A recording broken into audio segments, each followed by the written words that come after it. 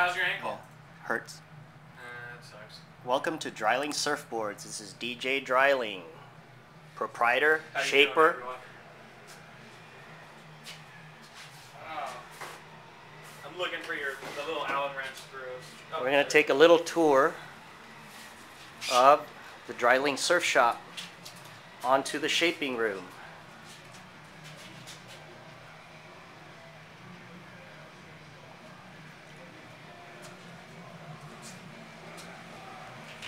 Hey DJ, tell us about that new board that you shaped for me. Hey, how you doing? We just did a nice Ed Factor 610 for Awano International, and this is just a work of art. I really like it. Everyone who's seen it has just loved it. And I'll show you the deck. This is a color abstract with a cut lap, no pen lines. We believe in doing clean cut laps, so we don't need a pen line. And here's the resin tint on the deck. A light blue, and I'm just going to clean it up, pull the tape off the board, and send this thing in the water. Yes, it's sweet, huh? And slippery. What size? What are the dimensions? It's a 610 by 21 and a half by 2 3/4. So we developed this board working with Eddie Solt. He's a professional longboarder, and everything we've done with him works out really nice. You're going to show us your glass room? Yeah. So we're going to swing over to the right into DJ's glass room.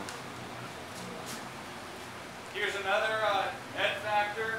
This is more of a classic style Ed Factor with another resin tint. This is laminated, hasn't been hot coated or sanded yet, so it's just getting ready to be prepped up so we can sand it.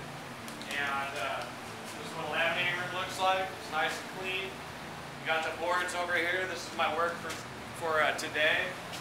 I shaped all of these ones up here, and these two are from other shapers that we have to finish up for them, including these ones over here too. There's some bio-epoxy boards right here, and the rest of these are just performance boards that we have to do today and send them out to play.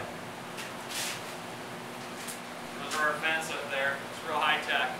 Now we're going to go to the real shaping room. Swing back out. Want me to turn down the music in there? That's fine, yeah. You can turn it down.